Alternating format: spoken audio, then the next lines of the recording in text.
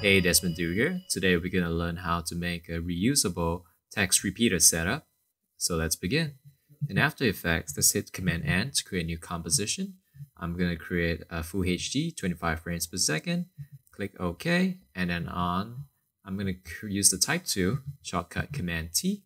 I'm going to type a point text, and we could start off with maybe the word new pose, right? And let's go back to our selection tool and center it in the middle of composition.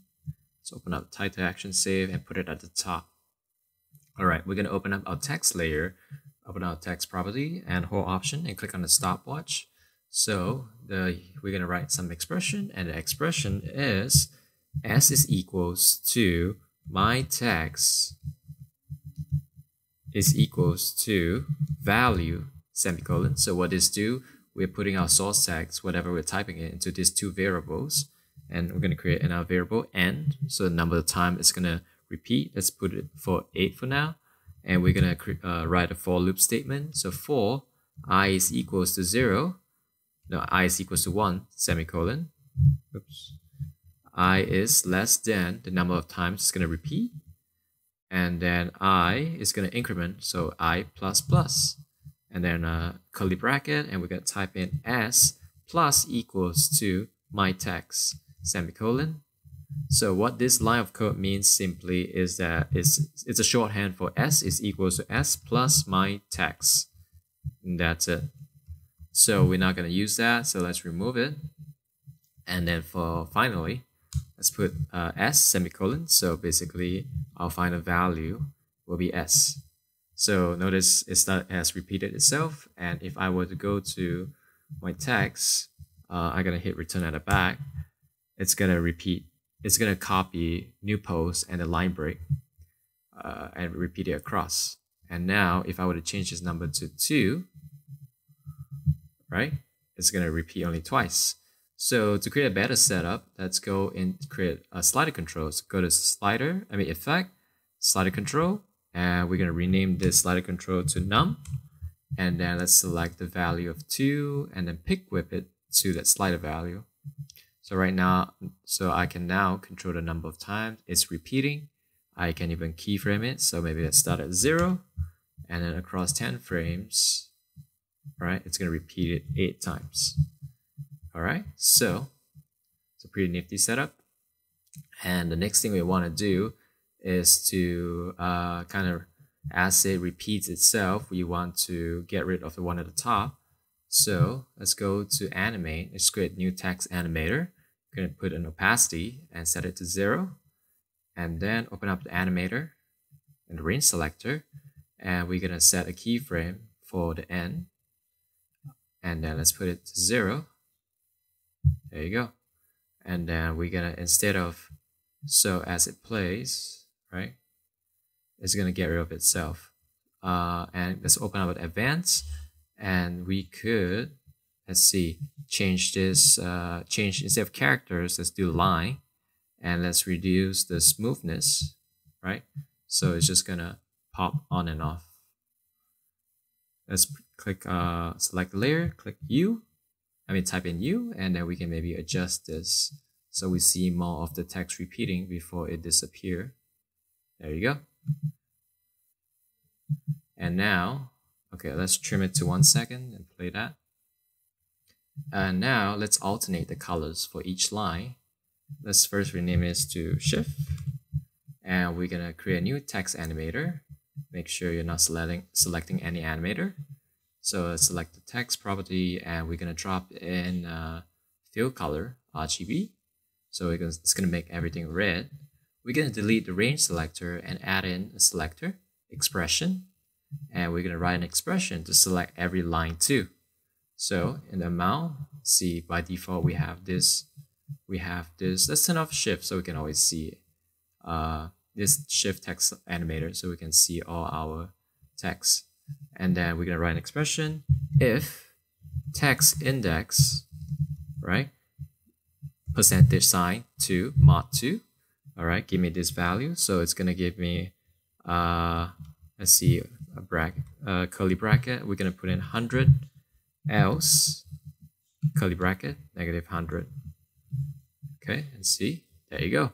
So it's basically telling like, if you're line 2, if you're line 2, you know, make it red.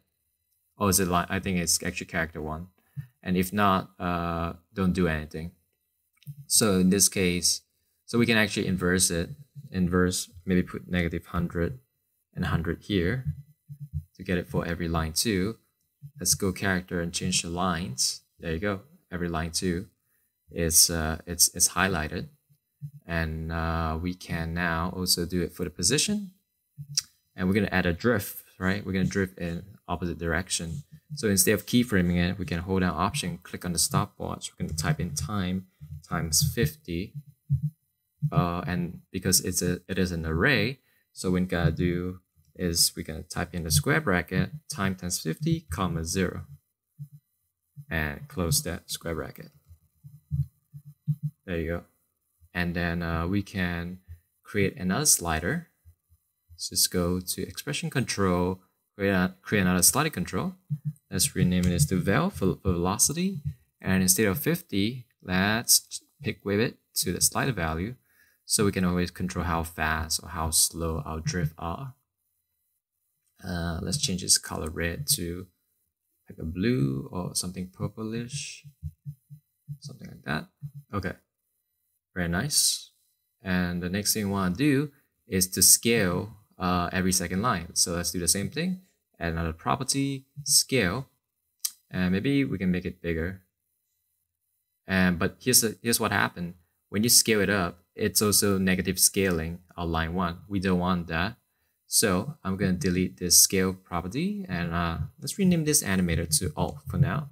Command D to duplicate it, and I'm going to rename it alt underscore scale. Remove the position and the field color property, and we're going to add in scale, and we're also going to add in tracking. All right, bear with me. Let's put scale to 120, and then let's open up the expression selector, and we're going to change, instead of -100, we're going to put 0. Right? So let's see if it works. Yes, basically it's like saying if it's set line 2, right? Scale it up, and if not, don't do anything. So we can put this to maybe 130, and let's increase the tracking value so we have them spread out. Cool, let's play that. Maybe it's a little bit too spread out, so maybe about 20, 25.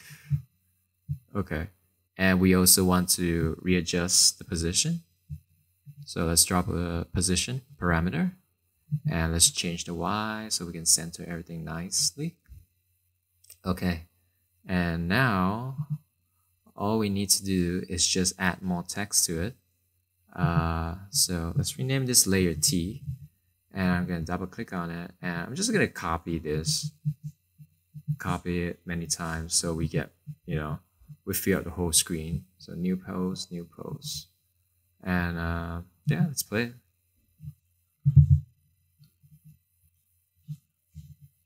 See, there we go.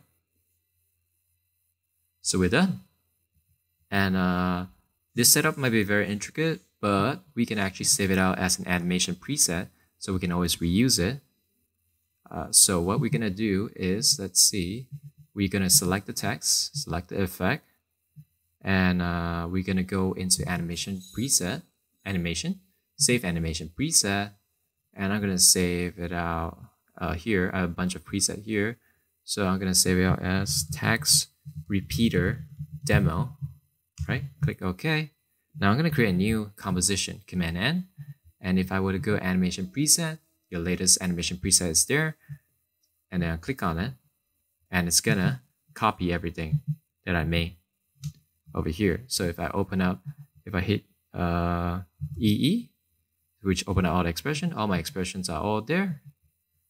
And then if I hit U, all the keyframes that I made is also there as well.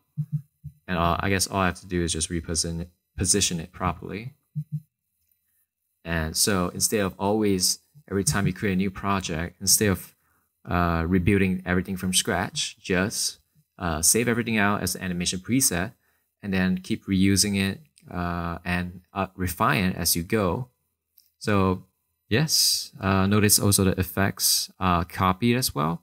So that's the beauty of animation preset. And that's all I have for you guys. Thank you for watching this tutorial. See you next time.